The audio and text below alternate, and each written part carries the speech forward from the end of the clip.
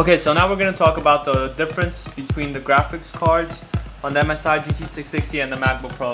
The MacBook Pro, the biggest difference, it has an integrated graphics card, which means that it is not separate. It's basically built into the processor, and it uses up the system's RAM. So if you have 4 gigs of RAM like I do on this 13-inch Core i5 MacBook Pro, it kills about 500 megabytes of that RAM. While the GTX 285M on the MSI GT 660 is not an integrated graphics card, meaning it basically runs by itself. It has 1 gig of memory, and it doesn't interfere with the memory the laptop has. If it has 6 gigs of memory, basically it doesn't even touch that because it has its own 1 gig. Okay, so now we're going to compare the ports on each system. I'll start off with the MacBook Pro. All the ports are on the left side, so that's really easy. It has the charging port over there, then it has the FireWire and the Ethernet, the Thunderbolt, the USB, the SD disk chip, and the headset. The other side just has the DVD drive, the optical drive, and the Kensington lock. So basically the USB ports are 2.0. The Thunderbolt can go up to 10 gigabytes of transfer speed.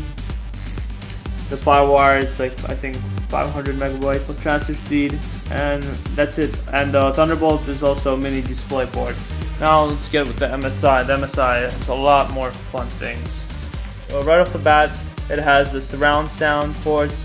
You could connect your surround sound system as well as a mic and headset. It has a USB port over here, USB 2.0. And of course the optical drive is this right here. So now let's go to the back of the laptop. Okay, so the back of the laptop has the charging port over here, Ethernet, VGA, eSATA, and HDMI, which is really cool. To get an HDMI cable on my MacBook Pro, I had to get a mini display to HDMI converter cable. And now the other side has 2 USB 3.0 ports, which could go up to 5 gigabytes of speed of transfer rate, has an SD slot, and it has another USB 2.0.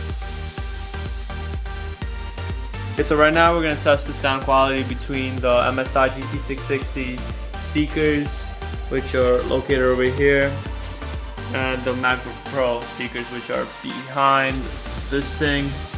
And both of these laptops have the feature where the sound waves reflect off the display, and it comes towards you to make it sound louder and better.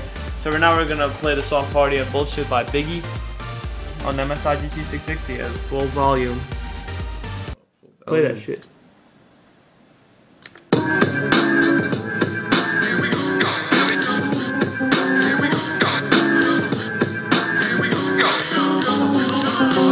I was a terror since the public school era. Bathroom passes, cutting classes, squeezing asses. Smoking blunts was a daily routine since 13. A chubby nigga on the scene. I used to have to trade dukes and... That's about it. And we're going to do the same thing on the MacBook Pro.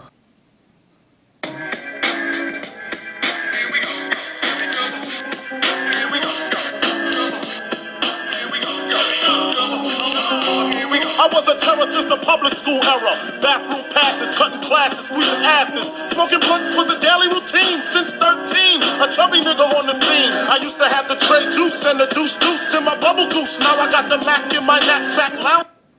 Alright, so that was basically the difference. As you could tell, the bass on the MSI GT 660 was a lot louder than the MacBook Pro. That's basically the difference between the sound over there. So if you like to make music, have high quality audio, you should get the MSI GT 660. But other than that, the MacBook Pro has okay speakers. It's not really low like I've seen in some laptops, which is just horrible. The MacBook Pro will satisfy you in volume. Quickly, now we're going to talk about the size comparisons. As you can see, the MacBook Pro is a lot smaller. I would say it's half the size of the MSI GT 660. See over here is when it's in sleep, it's half the size. So, and then on top of that, this is the size difference between the MSI and the MacBook Pro. The MSI does have a 16-inch display, so that's why it's bigger, while the MacBook Pro only has a 13.3-inch display. That's basically the size comparison of the MacBook Pro and the MSI. You can see over here.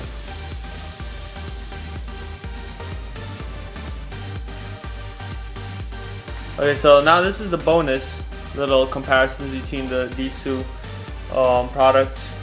In the MSI GT660, there are the shortcut keys over here. The shortcut keys are located over here on top of the panel by the speakers. You can press something, they'll light up. And you got the shortcut keys and so on. On the MacBook Pro, they are available, but they are on the F1 and through F10, no F12. As you can see over there, you got the volume. But once again, I said they're F1 through F12, so you would have to, if you want to use the F keys, you would have to hold this FN button and then press them. Also, the MSI GT660 has this P1 button, which is programmable. You could set it to whatever you want. You could open iTunes, a game, internet, whatever you wanted it to open. To set it, you could set it to whatever you want and it'll open that. Alright, so now we have the difference between the flex of the display. The MacBook Pro doesn't flex that much. As you can see over here, this is probably the max that it could go. And that's about it. While on the other hand, you see the MSI GT660 goes all the way down. Like that. So if that floats your boat, you're gonna love this feature. If it doesn't, then it doesn't really matter. The last bonus thing is the hard drives. The MSI GT660 has 2 hard drives, while this one only has 1. The memory on this is 500 added with the 2 hard drives, or half a terabyte. In here it's only 320 gigabytes of memory. And that's basically it for the bonus comparisons. Now I hope everyone enjoyed that video. If you liked it, it doesn't hurt to click that like button down there. If you want to see more, click that subscribe button up there. That's all you gotta do. Now as promised, I'm gonna show all you guys how to fist pump like a pro. This is what you do. You gotta feel the beat. You gotta fist pump, and then you gotta drop. Fist pump like a pro. Fist pump like a pro. Fist pump. Woo! You're the best. Oh yeah. Oh yeah. What? Yo, YouTube. I'll see y'all later.